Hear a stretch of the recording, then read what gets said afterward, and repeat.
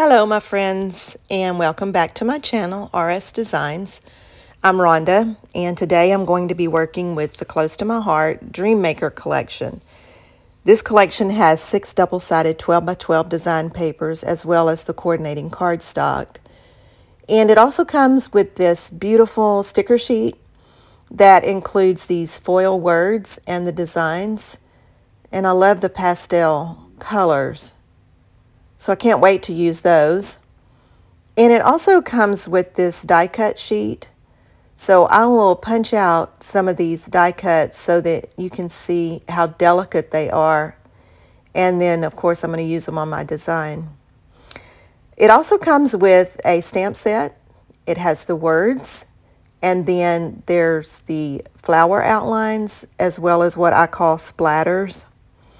And it also has this really pretty word stamp that I want to use. You might remember earlier that I created some of these flowers using the flower outline and embossing powder. If you missed that video, I can link it down below. But I want to use some of these flowers on my layout. I'm using a inspiration layout from scrapbook.com, and I think in place of the stars, I'll put some of the flowers. So I'm working with my little granddaughter's 6th birthday photos.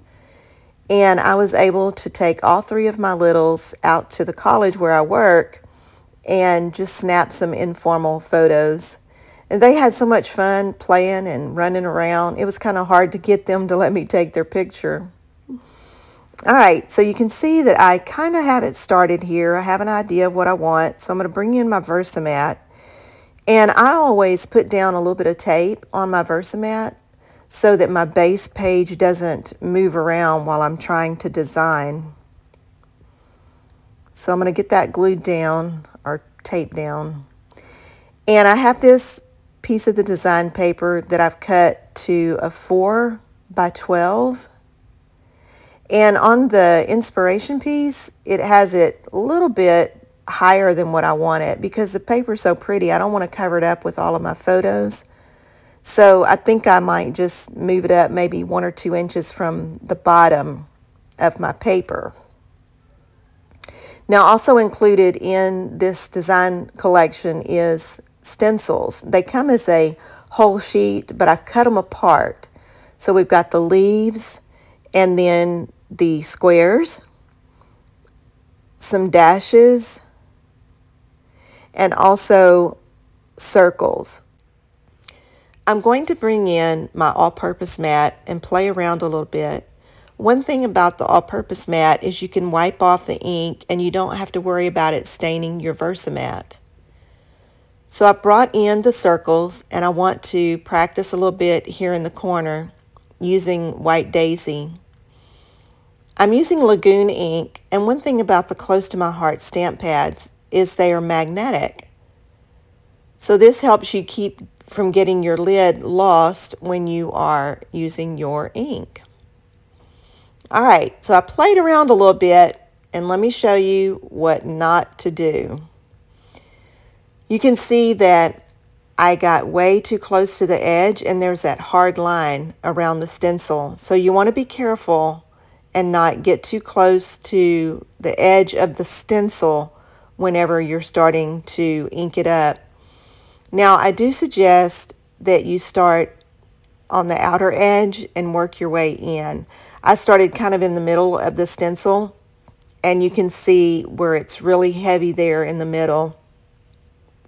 I think it'll work best to go from the outside in, but I do like that. I think it's very pretty. Again, start on the outer edge, work your way in. Got a little bit heavy there with the squares. I'm using my stamp chamois to clean off my stencil so that the ink doesn't stain it. All right, you can see again, I started in the middle, but I'm learning. This is what not to do. You can follow along for what not to do.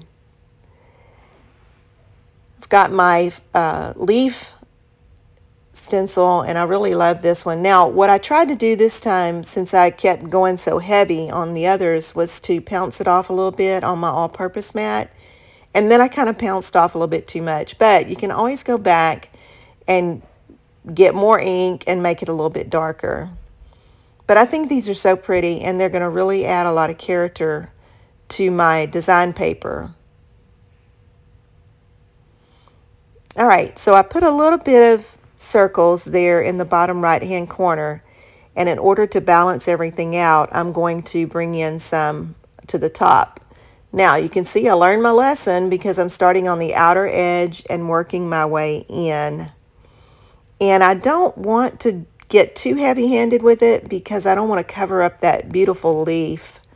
So I'm just gently going in circles until I get the look that I want.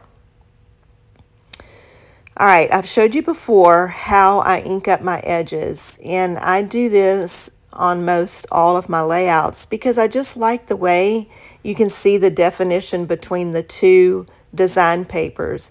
It just kind of helps it pop out a little bit, and I really do love this paper here. Now this strip is 2 by 12, and I'm going to use that up and down on my layout as it was shown in the inspiration layout.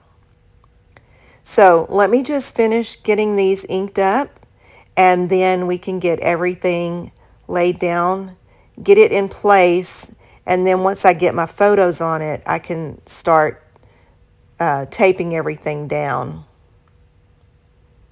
So this is, I think, what I want to do, but then I decided, you know what?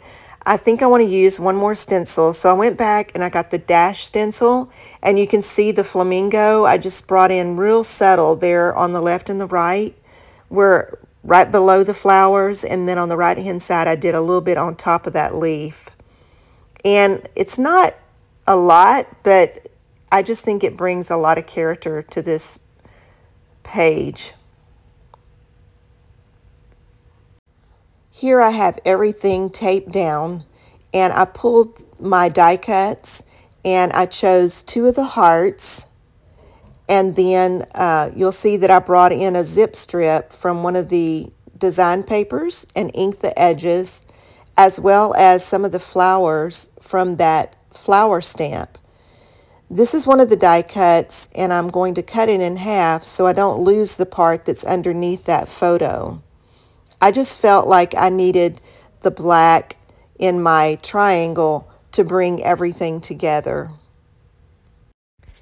The inspiration design that I'm using had faux stitching along each one of the design papers, so I did go back and get my ruler and my marker and just do faux stitching along each one of the different design papers that I used. I also pulled from my stash some rhinestones in the pink and the purple to help bring out the colors in the kids' clothes. Let me bring it a little bit closer so you can see my bling and my hearts there, and my beautiful stenciling in the corner. I just love it.